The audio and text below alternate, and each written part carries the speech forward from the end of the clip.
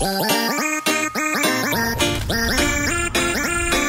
hi! So today we're going to be talking about domestic violence. This is a very serious topic. Yesterday all I heard was banging, banging, banging into the late night and I was like, what is going on? And that's when I heard screams for help. And when somebody is screaming for help, I'm not just gonna sit there and let it happen. So I went and checked out what was going on, and basically there was domestic violence that was going on, and the police came, there was handcuffs, he got arrested, but I'm just throwing it out there that domestic violence is wrong, and it happens a lot, like a lot. 1 in 4 women will experience domestic violence in their lifetime, and 1 in 7 men will also experience it. Love should not hurt, so if you or anyone you know is being abused, please get out of that relationship right now. Abuse is something not to take lightly. Actually, 1 in 3 female homicides is either from a current boyfriend or a former past love. So if you see somebody coming to work like this, do not take it lightly. You don't know how much this person could need you.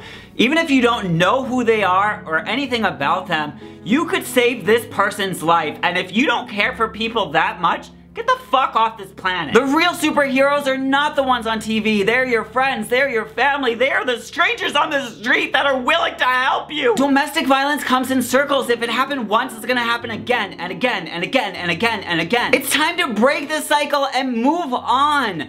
Happiness is just right around the corner, and no one deserves to be abused. Speak up, speak out, and make a difference. I hope this video helps at least one person. If you need any more advice on domestic violence, please go to safehorizon.org. I'll put the link right here. I'll also put in the description. They also have a hotline you can call 24/7, so don't be afraid to call. This is very serious. If you do not want to call this number, there's a ton of numbers on the internet.